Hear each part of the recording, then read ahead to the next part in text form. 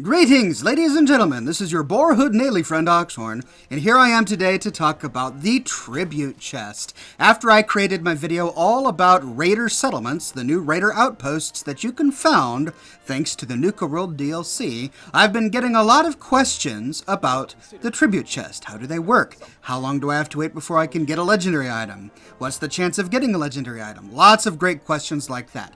Well, ladies and gentlemen, today I cracked open the CK, the creation kit, and I took a look at some of the scripts that came with Nuka World. In particular, the Tribute Chest script.psc, right here. By the way, just to show off exactly how geeky the developers of this game are, they actually have this line at the top of the script for the Tribute Chest. This is not the greatest chest in the world.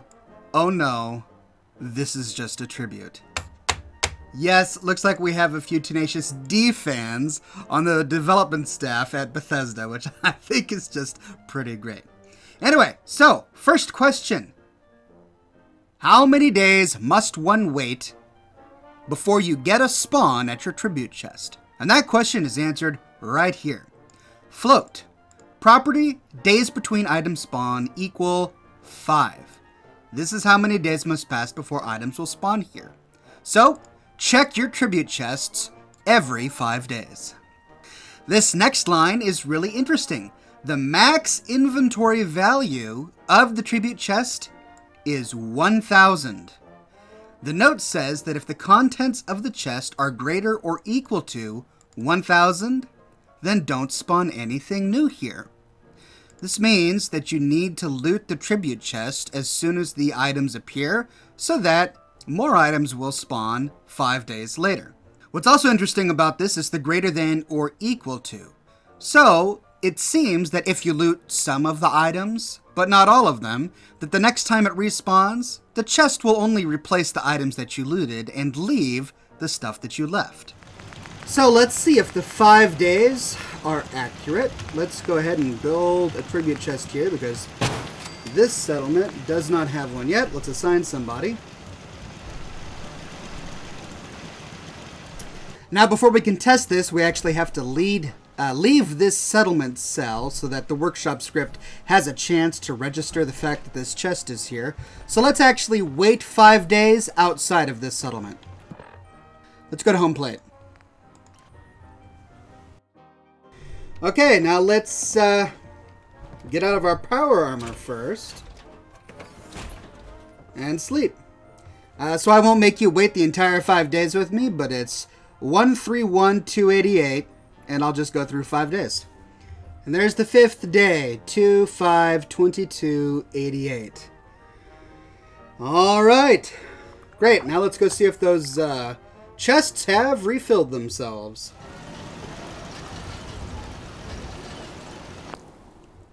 Aha, and here we go. Interesting that it says that the Tribute Chest cannot have a value beyond 1,000. So we've got a weapon that has a value of 234. The armor has 67, so... Well, here, let's just add it up. 234 plus 67 plus 67. We're already at 368. 50... Alright, so 50 times 4 plus 40 and then 8. That brings us to 616 plus 36. 652 plus 3, 2, and 8 times 3. That's 681. And then 2 times 14, which is 28, equals 709. So this Tribute Chest does not have exactly 1,000, but this character of mine has 1 charisma. Plus 2 with the gear that I'm wearing. And charisma low charisma negatively affects buying and selling prices and the value of items. So my bet here is that the value of the items in this Tribute Chest does all equal 1,000 before the value is offset by your charisma level. So if my high charisma character were to look at this exact same Tribute Chest, I'm sure the contents would be worth much more than 1,000 caps. Now, here's the part that we've all been waiting for. Legendary items. What is the chance that you get a legendary item from a Tribute Chest? Well, it tells us right here. property legendary item chance equals 5. There's a 5% chance that every time you check your tribute chest, you get a legendary item. And, tragically, there's also a timer once you loot the item. Minimum days between legendary items equals 30. How many days must elapse before spawning another legendary item? So, once you loot a legendary item, you actually have to wait 30 in-game days before another one has a 5% chance to spawn. Now, of course, the best way to farm legendary items using tribute chests is to have a tribute chest at every single raider settlement. If all of the settlements are raider settlements and you have no vassals, then you could have 30 to 32 raider chests or so active in the game at any one time, with each one having a 5% chance to drop a legendary item every 30 days. That gives you pretty good odds of finding one at least one of them. Let's check out my other settlements and see how long it takes before we find a legendary item. Now the game says it's a 5% chance that I'm going to get a legendary item. Let's see what that equates to in actual game experience. Yeah, I mean, this is pretty much the same. I've got one weapon valued at around 2 to 350 caps, 2 armor pieces, a variety of chems, and some caps, and a little bit of junk. So these all pretty much have the same thing, and I'm going to loot it all to make sure that that this thing refills the next time, the next 5 days.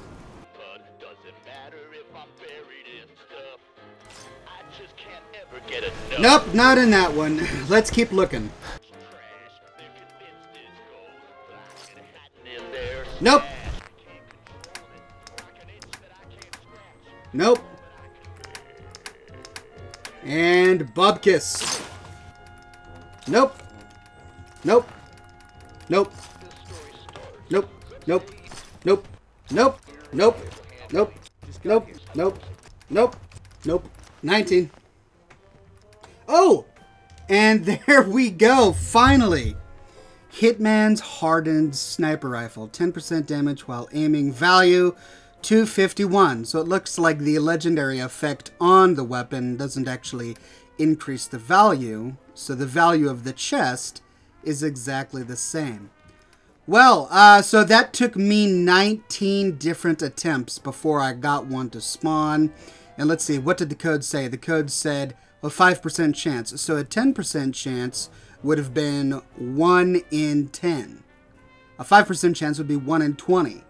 And I got this on my 19th visit. So that's pretty close. Yeah, that's really close. So that makes a lot of sense. Okay. Down here, the code describes things we already know. Last spawn item day today, and the developer gives us a very helpful note. Sorry, it's not going to be full of goodies right when you build it. And for those of you who have built a tribute chest, you know that as soon as you build it, you don't get anything. You actually have to wait 5 days. And this line right here reiterates the fact that you do need to loot the chest. And here's a note from the developers. If the chest is full, then your vassals assume that you don't care anymore, since you can't be bothered to come get your stuff. So the items in your tribute chest will stay there until you loot them, and you will not be getting new items until you loot them.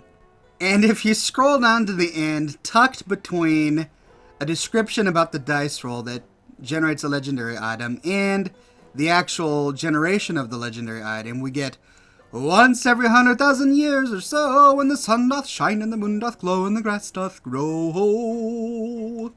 Yes, this is the tribute chest. And what I don't understand is they randomly have the word rock right there. Debug trace. Try to spawn legendary item. Rock! Yeah, these guys are rockers. Well, there you go, ladies and gentlemen. That is the tribute chest explained. Oh, great. Now I'm full.